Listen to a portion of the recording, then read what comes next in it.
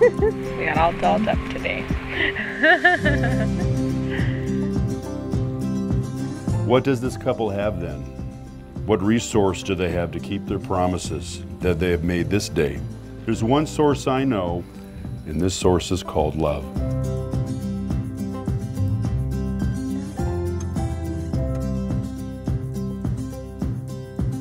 So Brad and Marissa have made their covenant of marriage together before all here present by solemn vows, by the joining of hands and the giving and receiving of rings. Therefore I declare that they are husband and wife according to the law of this state. Brad and Marissa, you are no longer two, but you are now one body.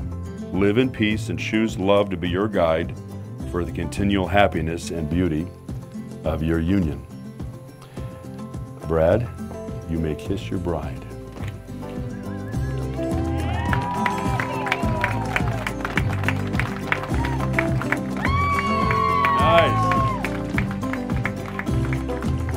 It is now my great privilege to introduce to you for the very first time, Brad and Marissa Moore.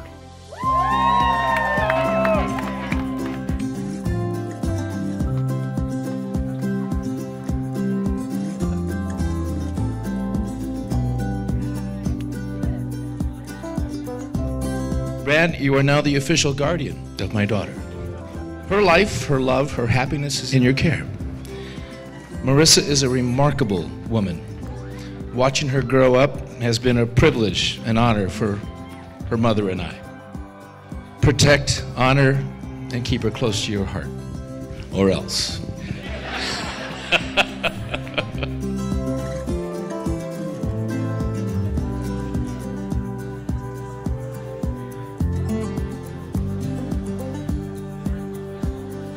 Number one is love often, love passionately, accuse slowly, and forgive quickly. Share joys and burdens, laugh often, and laugh hard. Keep each other's dreams alive. Please do that. Encourage each other, and listen, listen, listen.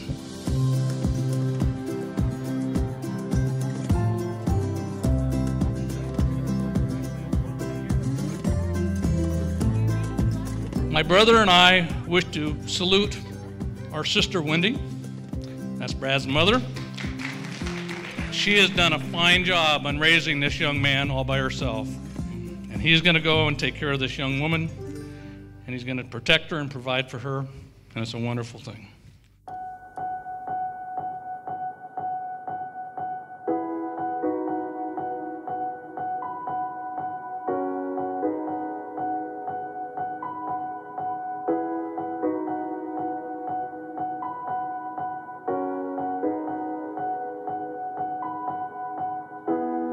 I want to thank everybody that came here. I have had friends here that I've known since I was 5 years old come, since junior high.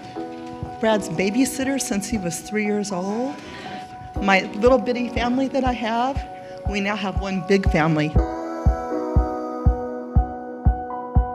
Congratulations, and we need more Moores, so get busy, okay?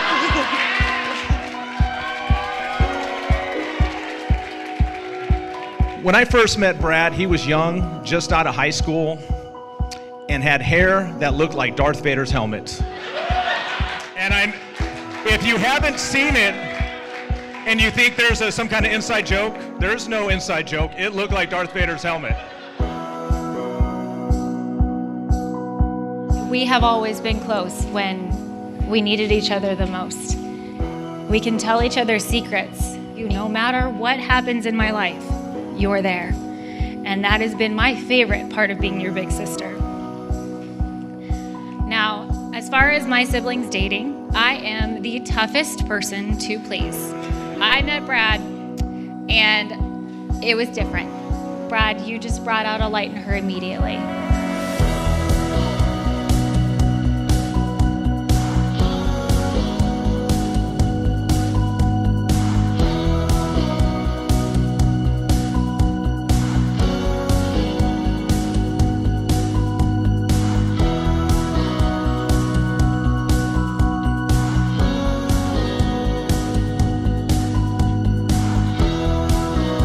I can honestly say it has been a pleasure and a true honor to become one of your close friends.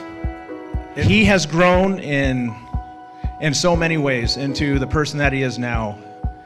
But what's more amazing is his personal growth with Marissa, and I sincerely mean that. I think we can all testify that Brad and Marissa have become the perfect complement to each other, where their lives together will now become sweeter, more full, and more wonderful with each day.